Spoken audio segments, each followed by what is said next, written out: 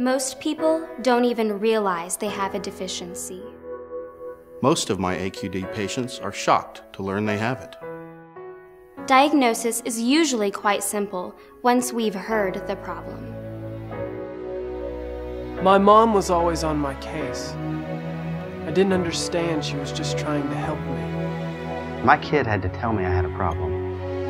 I would have never have guessed that he would be the one to help me get straightened out. I didn't get it. I could never get a second date, no matter how much fun I thought we had. You may not know you have it, but everyone else does. Ask your friends, do I have AQD? There is a cure for audio quality deficiency.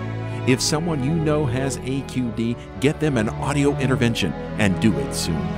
You can stop AQD in your life. Stop the denial.